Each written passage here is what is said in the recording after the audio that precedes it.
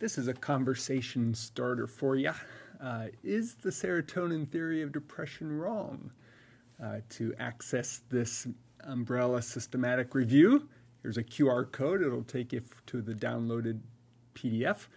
And when I was in my private practice, if I had to pick one drug I thought, this thing is magic, I would have picked an SSRI or Prozac. And now, after looking at a lot of research in this area, I think we are giving our focus to the wrong thing. Maybe it's your caring consideration in helping someone move through their suffering that is the main influence of their positive outcome.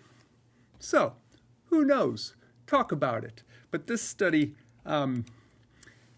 summarizes some key areas or some findings that makes you wonder.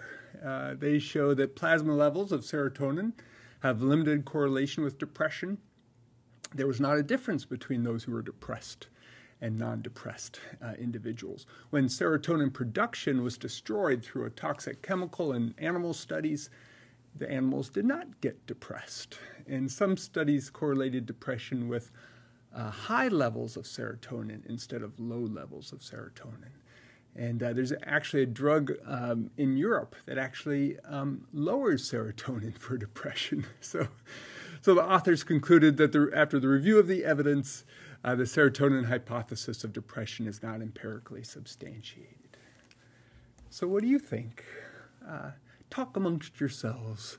What's the real power in influencing health and positive outcomes in someone who's going through a difficult time?